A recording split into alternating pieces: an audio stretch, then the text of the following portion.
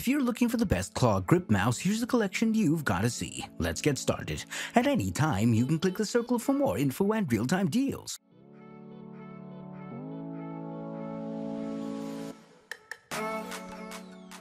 Number 1 most popular, Logitech G403 Hero 16K Gaming Mouse.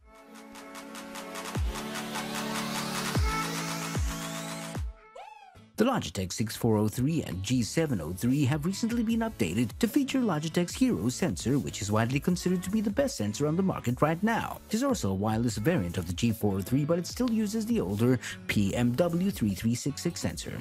The G703 and 403 are very similar in shape and size. The main difference is that the G703 is wireless. These two often get confused, so I have written a detailed guide on how to choose between them. Across both these mice, the DPI can range from 100 to 16,000. They are of similar size to the Zowie EC1A and feel similar to a Razer Death Adder, perfect for all hand sizes, but even more so for those of you with larger hands above 17.5 by 9 centimeters.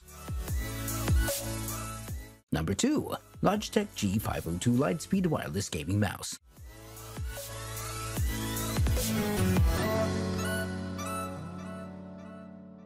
The original G502 has long been a classic, a favorite in circles that prize durability, accuracy, and high performance from their pointers. The refresh not only honors that legacy but actually improves upon it, with iterative but substantive changes that elevate a beloved classic to dizzying new heights. Now packing Logitech's reliable 16K Hero sensor, and with a 7-gram reduction in weight over its predecessor, the G502 Lightspeed is also very forward-looking by way of its compatibility with the PowerPlay charging mat.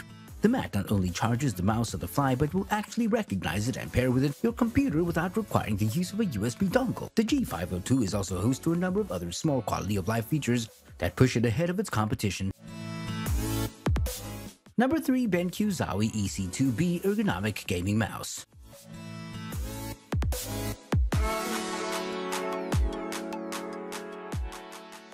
Zowie's ever-popular EC1 series has a new competitor, the EC2B. The EC series are ergonomic mice unlike the ambidextrous FK and ZA series.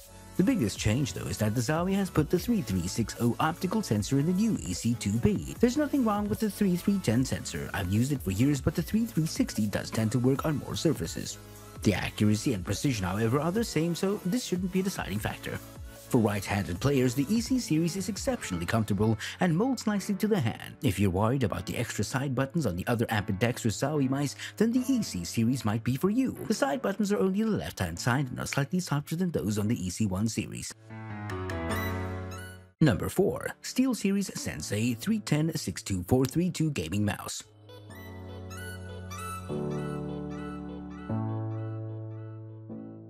The updated version of this SteelSeries mainstay, the Sensei 310, subtly reinvented the classic mouse. It needed it.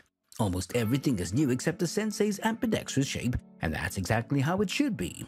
Thanks to a new plastic, the Sensei is grippier and can shrug off a sweaty palm. And SteelSeries is using its own custom version of one of the best gaming sensors around, ensuring the Sensei 310 won't suffer from any tracking issues. The Sensei 310 fits in your hand just like the old Sensei, and is a great shape for either left or right-handed gamers looking for a mid-sized ambidextrous mouse. Number 5. Logitech G Pro Gaming FPS Mouse.